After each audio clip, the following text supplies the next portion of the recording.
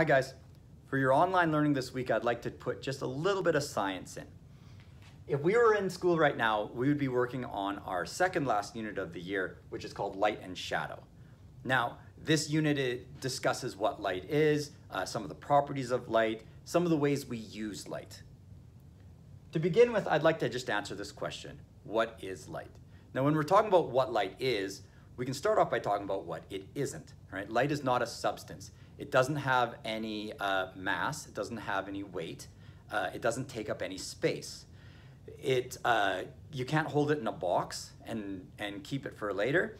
Light appears when it's there, and it disappears when it's not there.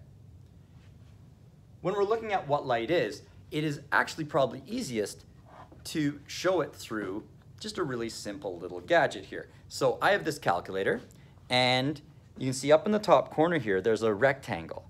That rectangle takes in light. So when I turn it on, I'm just gonna put a few numbers in so you can see kind of whether it's on or off. If I cover up that rectangle in the corner, you'll see that the numbers go away. There it is again, and it goes away. One more time, just for fun. It's because light can create electricity. The reason for this is that light is energy. Light is energy. Make sure you answer the question at the end of this video, and have a good rest of your day, guys.